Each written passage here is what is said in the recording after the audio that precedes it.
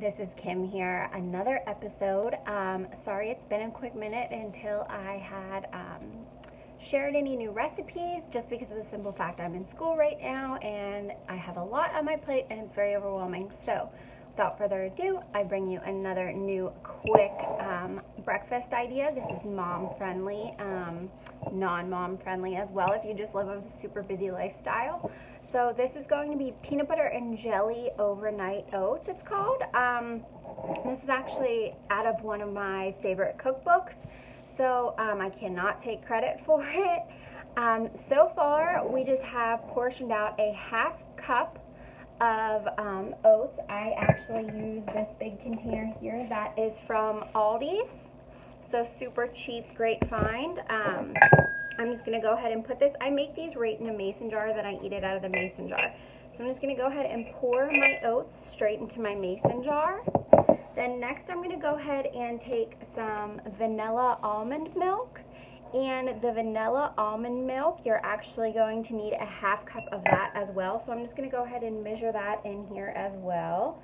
And I'm making this as Ellie's eating breakfast, so it's kind of perfect. Go ahead and pour that straight into your jar. So we got our oats, we got our almond milk in there, and then you're going to go ahead and add in your strawberries. It's about 1/3 cup, so I went ahead and just kind of sliced up about probably like 4 to 5 small strawberries. So I went ahead and I added those in. You can kind of see that in there. And then we are going to need cinnamon. This is literally just like ground knockoff cinnamon, super cheap. You could probably buy it from the dollar store and it wouldn't even make a difference. So we are using 1/8 teaspoon to put that in there. So there's our cinnamon. Let me put the lid back on that. And then our vanilla, we're going to do the same, vanilla extract. It's also dollar store find or something like that, someplace super cheap. And I'm going to go ahead, this is also 1/8 of a teaspoon you're going to use, so just pour it over and add that in. Okay. Last but not least, we have 2 things to add in. We're going to use powdered peanut butter. This is, I get this at Sam's Club. I know that they are now selling it at Walmart. It has some of the fats taken out of it, and it's a little bit more healthier style of peanut butter. So with this powdered peanut butter, we're going to add 2 tablespoons into our oatmeal, okay? So I'm just going to level that off, and there's 1, 2.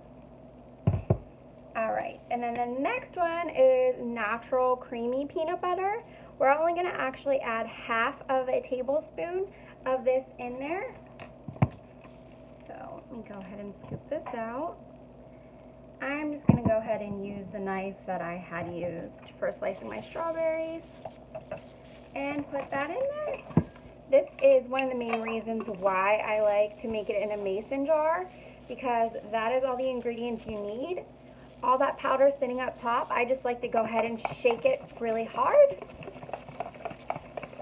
And your breakfast is ready for the next morning. So this is called overnight oats.